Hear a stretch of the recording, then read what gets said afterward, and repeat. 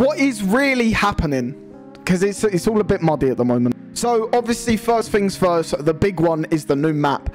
We have got Caldera, Warzone Pacific. It's obviously like a beach style island. It looks really, really cool. The play style on it looks really good. The graphical changes look very, very needed. It looks very bright, a lot of bright greens and a lot of nice colors to be quite contrasting to hopefully most of the operator skins, which is obviously a really, really good thing. Going to allow the operators to stand out a bit more and help with some of those visual effects and being able to spot enemies from far away. While Caldera isn't available to all Warzone players, Rebirth Island is still available. So if you do need to get your fix of Call of Duty for the next 24 hours, Rebirth is still available to play. But we're also going to be getting a whole bunch of new guns. I think it's about 50 new weapons from Vanguard. Every Vanguard weapon is coming over. You might struggle for at least the first couple of weeks of the season while it's all being leveled up.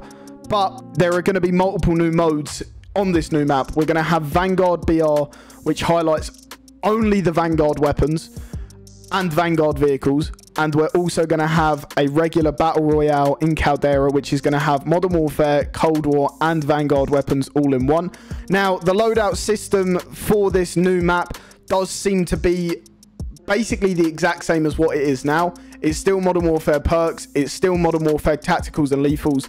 But obviously the Vanguard weapons have 10 attachments and will be built in the gunsmith with 10 attachments as well.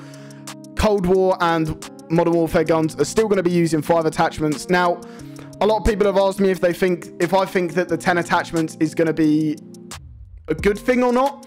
I don't think it's going to be bad. I don't think it's going to lead to overpowered Vanguard weapons because of that reason. I think what it's going to do, you're going to be able to make each gun a lot more specific for the purpose that you want it. Say you want an STG for long range, you've got 10 attachments to build it out for long range, and it's only going to be good at long range. If you want an STG for sniper support, so you want a more up-close version, you're going to be able to use them 10 attachments to make a much more compact STG, but it's going to be really bad at range. With the new map is also coming the brand new Ricochet anti-cheat. Now, Activision have said that this is starting off in Asia and Australia, and that general region to start with on the kernel level side. However, it will be rolling out shortly worldwide. I assume they want to test it within certain areas of the player base first before they roll it out worldwide. But we have already had many server upgrades and a lot of upgrades to the current anti-cheat before Ricochet kernel level is properly implemented. We have also got a ton of new vehicles coming, as well as a new battle pass.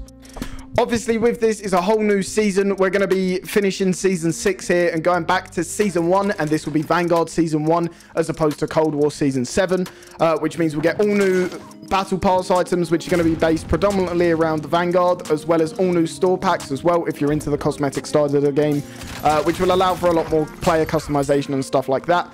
I don't know what depth player customization is going to go into with this. I can't imagine it's going to be much more than what we already have, but you never know, they could potentially add a lot more stuff.